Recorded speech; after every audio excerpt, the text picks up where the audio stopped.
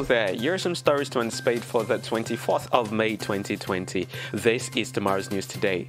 COVID-19 taking different paths in Africa, says the World Health Organization. The World Health Organization has also named Latin America the current COVID-19 epicenter. Thailand begins coronavirus vaccine tests on monkey after a positive trial in mice. China reports no new COVID-19 cases for the first time.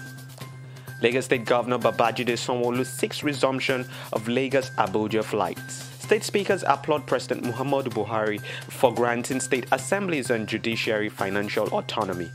Tribunal upholds Yahaya Bello's election.